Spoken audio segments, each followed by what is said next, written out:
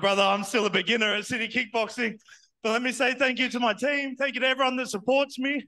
More importantly, thank you to those who don't. You put a chip on my shoulder, made me go harder. Don't let anyone dim your light. If they try and put out your fight, pour some gas on that, blow it up. I love you, Sydney. See the after party. Don't stop, baby. Hey, this is a UFC 293 reaction on West Coast Radio, MMA Sports Talk. I'm DJ MTK. We got DJ Ray here, and we're going to go over the card. We're going to get right into it. A minute and a half. We'll put on the bell. So we got Tyson Pedro, who is 9-4 versus Anton. Take it. Yes. Versus my man who is a really solid stand-up, Anton Turkalj, and really just, man, Tyson. That guy should be Iron Tyson Pedro, because that was very, very, very, very exciting, man. Very explosive hands, explosive fight. I mean, I think he might even got the bonus, you know what I mean, for the night, because that was well done, man. Well deserved. I mean, first round, right? Yep. Was he from New Zealand? He's from Australia too. Australia. And you just heard his post-fight interview.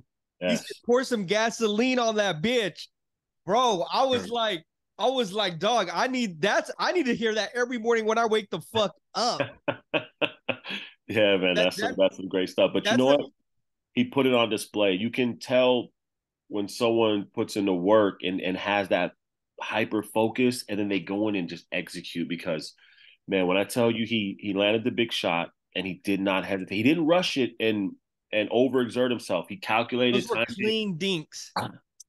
Out KO. He tapped him a couple times, rocked him, and then he just kept tapping him and just got him. Yes, sir. Great fight for sure. And the ref called it at a good time, because he could have put some damage on that boy. Yeah, he sure could have. Great call. Real damage. All right, we're going on to the next fight. All right, next fight we got New Zealand heavyweight Justin Tafa versus Austin Lane. Yeah, fight of the night. So Austin Lane is a former NFL player, drafted in the 5th round. Really solid, but has switched over to MMA, and he's very tall, and he has solid hands. But Mr. Tafa is no heavyweight. So we went from lightweight to heavyweight now. Okay. And was very calm and patient. So Austin used his length and athleticism to move around the ring. Tafa just silently stalked him and patiently took some shots, you know, trying to get a distance. But once he closed the distance, whoa, I mean, dynamite hands. Dynamite hands. Austin literally didn't know where he was at. He thought he was in Austin, Texas, and he was in Australia. And that was rough, man. That was rough. Hey, I know you got I know you like those heavyweights. It was another first round knockout. Another one in New Zealand. So New Zealand, Australia, they're kind of in the same round, part of the region almost. Mm-hmm. So that was almost a hometown win for him as well. He's like Samoan, I believe, or I could be wrong, but he's right. Yeah, no. These boys are they're from the indigenous people of Australia. So they, we're already on the next one. We're on the next one. Hey, whoa. Ding. Justin Tafa. Hey, let's get this next one. Okay, so let's get the Belga. Yeah, Manel Copper, baby. Baby, let's go. Felipe dos Santos. Hey, so everybody saw the weigh-in. Yeah, man, it was intense. And then they saw the press conference when he went left. He went out of pocket. I was like, boy, you better go in there. You better go in. But it was like, was it necessary though? No, but I could see there's this new wave, man, of just building this hype, trying to get hyping themselves up, getting it. And you know what though? I don't mind it because they delivered. They delivered an entertaining. Well, so Felipe dos Santos was his first fight in there, right? Mm-hmm. And so he was the guy, and I think against the top 10. Yeah, against the top 10 in the world. He had to fill in for someone that that's why he was talking all that shit to that other dude, right? Yeah. And I was like, okay, Dos Santos left it all on the line. He did though, but he took a chance. He had a chance.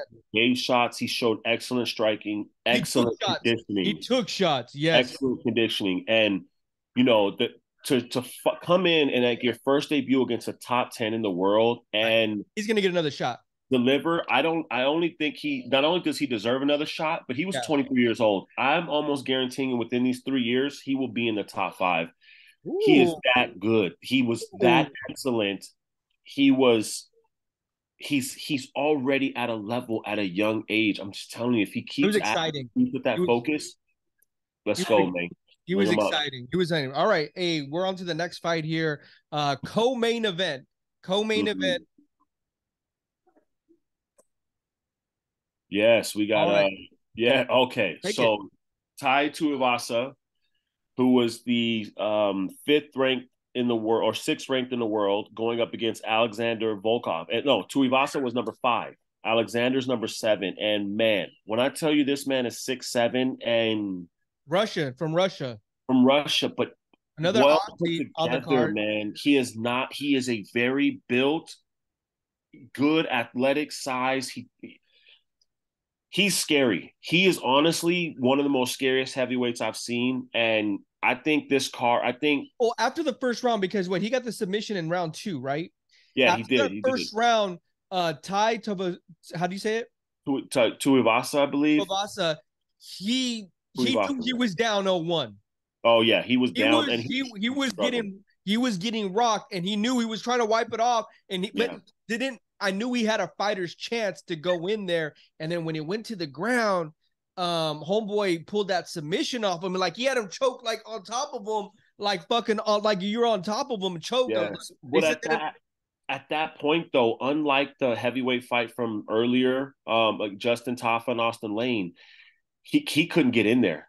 Tuivasa couldn't. Alexander was just dangerous, man. Watch him. He's the next heavyweight on the rise, brother. He was clean. It was clean. Very clean. All right. Main event.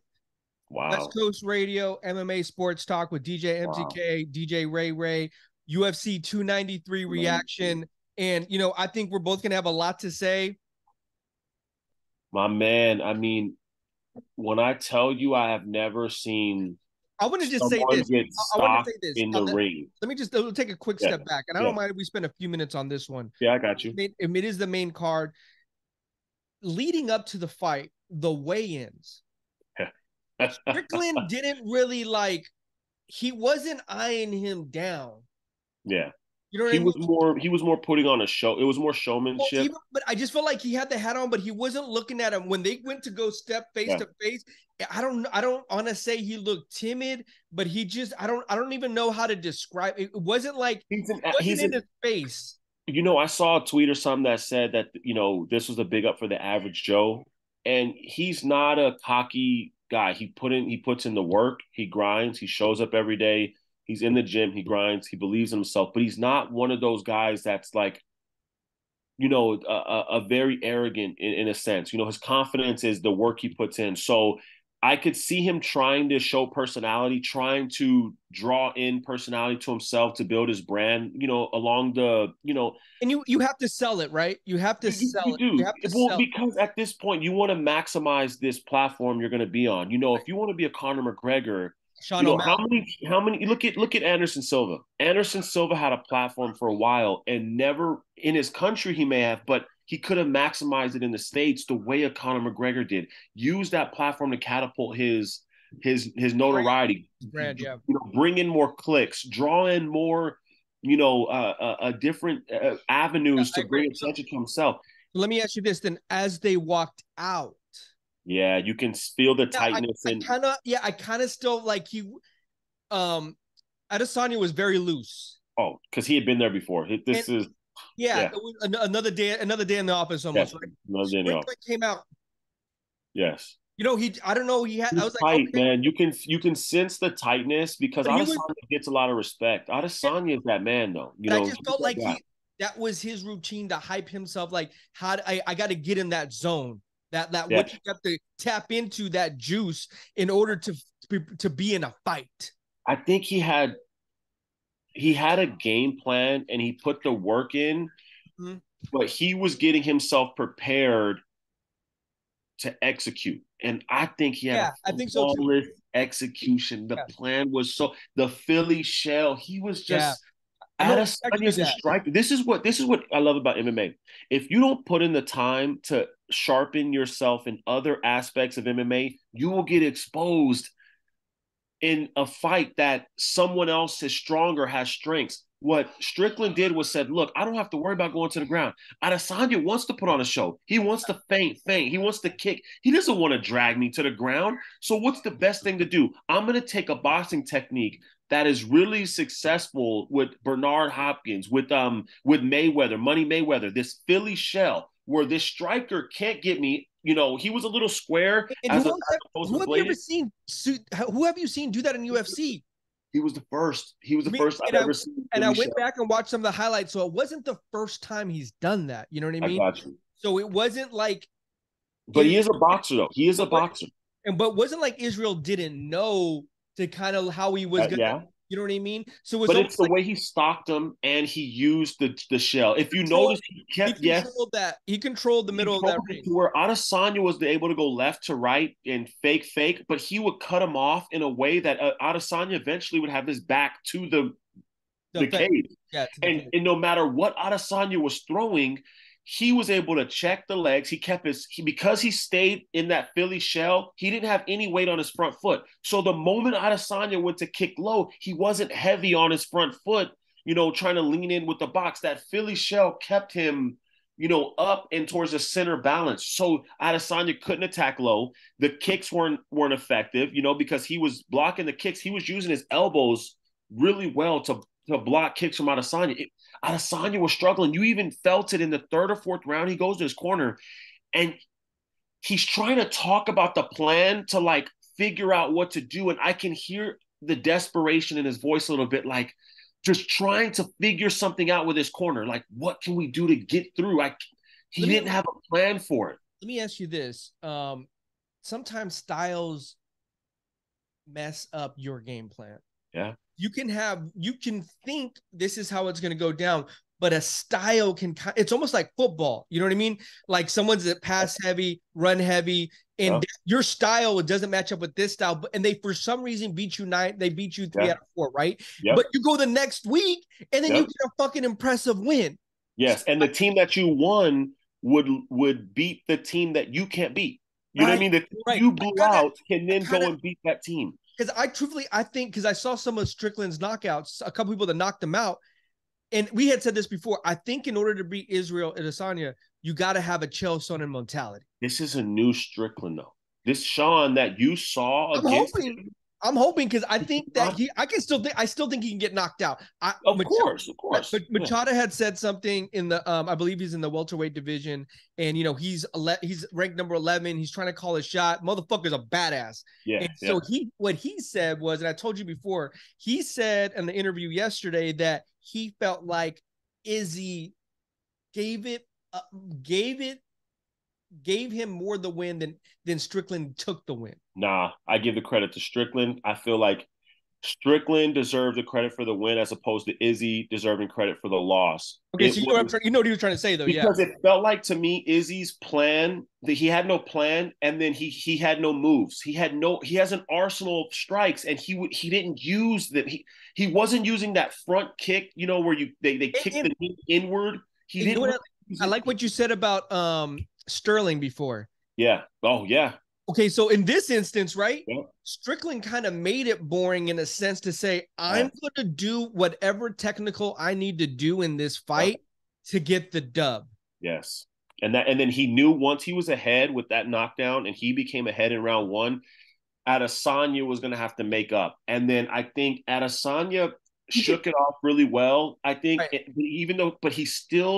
he was flat. He almost had like writer's block. It was like he just couldn't get no rhythm. And I give the credit to Sean Strickland. The way he stalked him in the ring in that octagon, I have never seen before. Adesanya is fast. Yes. And then once he got him close, he didn't release a lot of, he waited. He sat there and went through all Adesanya's fakes and feints and this, that, and then he would hit him. And Adesanya was there was a round, I think in the 4th, where Strickland lost it, or he didn't really lose it, but he didn't have to throw much to win it because Adesanya couldn't get through that defense, and the way he got stalked down, I give it to Strickland, 100%. And I think too, like Adesanya is, I guess you could call him a counter striker, right? Yeah, he is. No, he's a striker. He's an elite striker. He's an elite striker. That's how he got Kiera, right? He got him on that counter.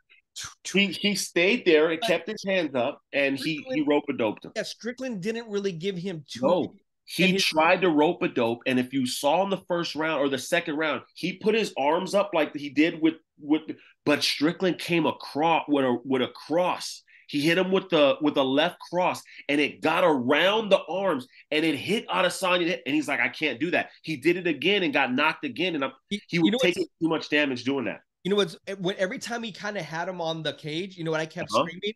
What?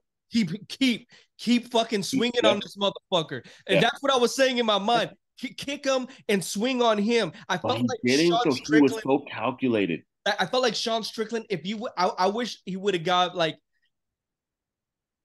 3 or 4 extra hits or 3 or 4, you know what I mean? Like, but at the same time, he could have chanced it. You said it earlier.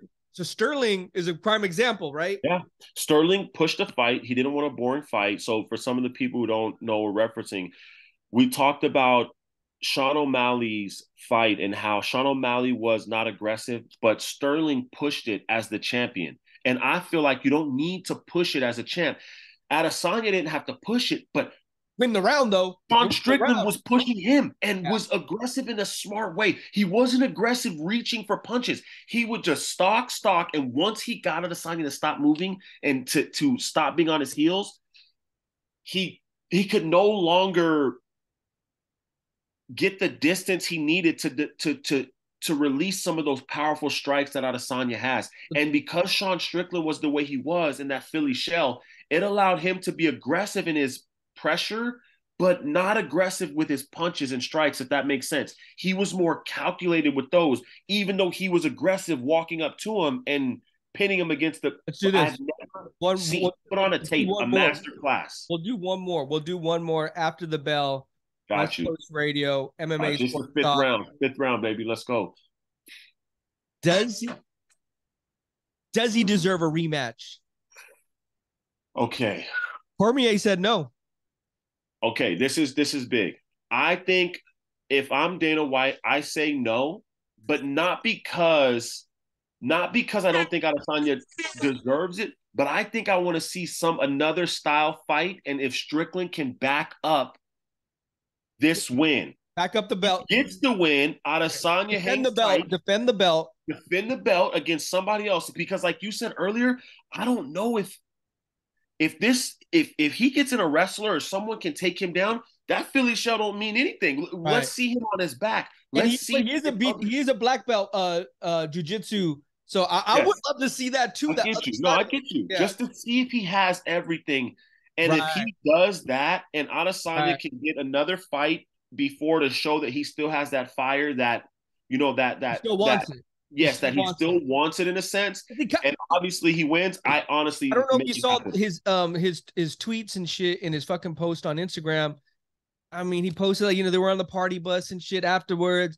Man, no, but a piece of me is like a heavyweight fighter, and forgive those who know the reference, but he was like, man, it's hard to fight, heavyweight fights and all that get up training when you're waking up in silk sheets. Like, it's the truth, bro. Like, Adesanya is wearing Versace underwear and you fucking bitches all around. I mean, excuse me, ladies all around. I mean, he's partying right now he is living his best life. He is living his best life. Hey, he worked for it. He did his thing. I'm not mad at it, but let's see. The reason I don't want him losing his legacy going back into this with Strickland already having the game plan sewed up, and then he take another L.